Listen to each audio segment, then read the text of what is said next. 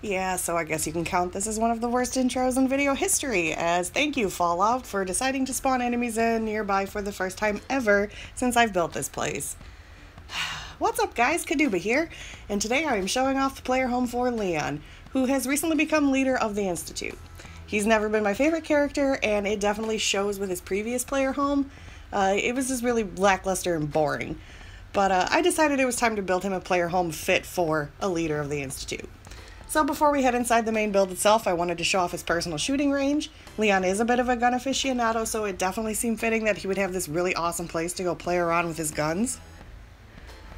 The main building itself is modern style. In this instance, the Institute is slowly becoming more and more accepted on the surface, and he is bringing a lot of the materials and the styles from the Institute above ground for settlements, and in this case, his own home. This build is definitely, it has a very unique layout. I placed the workshop via Conquest mod, and I realized immediately I was unable to remove the clusters of trees, which meant that I had to kind of build around pre-existing foliage and rocks and stuff like that. With the land already being at an angle, it was such a challenge to make this place functional. Pretty much every single room that I did had to be revised at least twice to make everything really come together. I would spend hours building a room only to realize there were clipping issues or the last tile wouldn't snap into place. I mean, it was rough. I also wasn't able to use the Place Anywhere mod here, and that added a whole nother challenge. I mean, long story short, in terms of challenging builds, this one takes the cake. As for the interior, I did leave most of it as an open floor plan. The first floor consisting of the main living space. You have the basic living room, a full kitchen with dual burners, one of which is the functional cooking stove, and the dining area.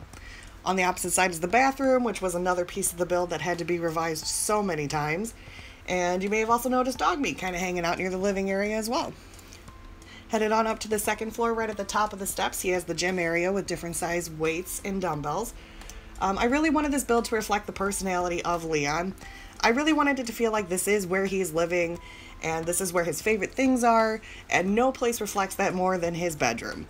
The master bedroom has been fully decorated in the theme of the Nuka-Cola Rocket Girl, for which he has a special interest. He hasn't exactly been to Nuka World yet, but I'm guessing that once I do go there and go through that DLC, he's going to end up having more decorations to add to this room, and that really goes for this entire build. Even though he's progressed entirely through the main quest line, obviously, he hasn't even started any of the DLCs or side quests, and surprisingly, that means he has a lot left to do. So I do anticipate that there will be more added to this later on. His home office is where he keeps all of the collectibles, like the magazines and the bobbleheads. He was a bit of a sports fan before the war, so he does have a little area set up for his sports memorabilia that he's picked up. The desk is covered in the usual clutter, including the issue of Grognak that was in the beginning of the game, as well as the special book from Sean's room. Headed on up to the roof, I knew from the very beginning that I wanted to utilize this space by putting in a rooftop garden. However, the roof space ended up being quite large, so I was also able to add in a rooftop bar as well as a fire pit. This roof also overlooks the workshop area and the pool deck. I decided to add some satellites and vents on top of the workshop just to make it a little bit more believable. The garden itself is fairly simple. I added some flowers, some trees, and then just a couple of lounge chairs.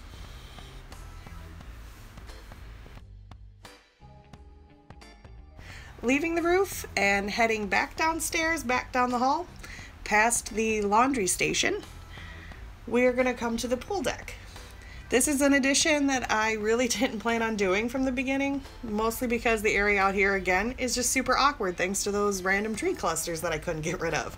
But in the end, it ended up giving this pool a really unique shape. And with it being multi-leveled, I was able to add more space, so I was able to add in a hot tub, because we all know that a great build needs a hot tub. This place out here, this area, it really ended up being my favorite part of this build. There really is just something so awesome to be able to walk underneath the waterfall. Back behind these sliding doors that say restricted, I've added some piping just to give the illusion like there's some sort of water circulation happening with the waterfall in the pool. And back behind these sliding doors is where he spends most of his time when he's here. This is the workshop area. It is multi-leveled. It does have giant screens projecting watcher footage from around the Commonwealth, as well as a regional map. There's a corner that has a small cot for the times when he fast travels in and is just too exhausted and can't quite make it to his room. In reality, it's just a place for me to be able to progress through time fast.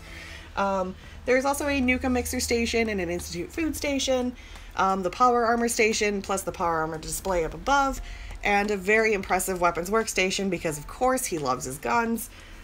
Pretty much anything he needs is in this workshop.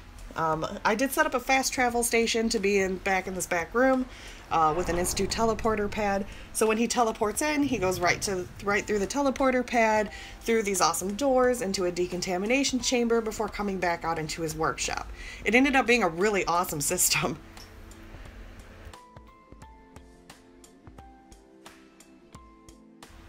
And that's the entire tour of Leon's Institute Mansion. Even though the Institute playthrough is definitely my least favorite, this has ended up being my favorite player home yet. It was such a challenge to build, and I absolutely love how it came out. With all the revisions, it made for an incredibly unique player home that I probably couldn't replicate again if I tried. Like I said earlier, there's still a lot of stuff to do with this character, so I do expect there's going to be more to add in the near future. Please feel free to leave me any feedback and suggestions. Consider liking and subscribing. You can find me on YouTube, Reddit, Twitter, and Facebook to stay up to date on all of my future videos. I'm just super grateful to get the opportunity to share this build with you. And as always, thank you so much for watching, and I will see you guys next time.